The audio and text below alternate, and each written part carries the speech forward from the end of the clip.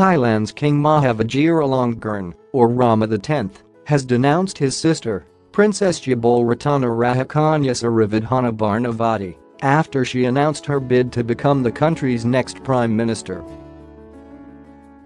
King Rama X made a televised address about his sister on Friday saying, "Involvement of a high-ranking member of the royal family in politics, in whatever way, is an act that conflicts with the country's traditions, customs and culture, and therefore is considered extremely inappropriate." All royal family members adhere to the same principles and cannot take any political office because it contradicts the intention of the Constitution, he added.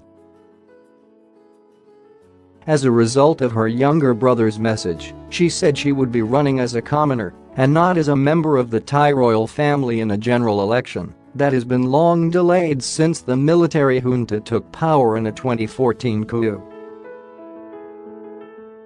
The king's older sister announced her bold bid to become Prime Minister of Thailand on Friday, remarking, "I want to see Thailand moving forward, being admired and accepted by other nations. I want Thai people to have the right and the opportunity for good living and happiness all over. Thank you, with love and sincerity to all of you. I wish you all luck and happiness." The eldest child of the late King Bhumibol Adulyadej and Queen Sirikit will run as a candidate of the Thai Raksa Chart Party, claiming she is exercising her right as a Thai citizen. However, many believe the remarks by her brother will ultimately lead to her disqualification. Jebolratana Rahakanya, 67, was not present when the Thai Raksa Chart Party submitted the paperwork for her candidacy.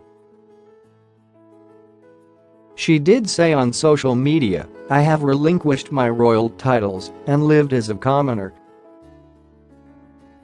I have accepted the Thai Raksa Chart Party nomination for Prime Minister to show my rights and freedom without any privileges above other fellow Thai citizens under the Constitution." On Saturday, Jebolratana, who renounced her royal titles in the 70s when she married an American, said thanked the Thai people on Instagram, saying she was grateful to all Thai people for your love and support during the past day.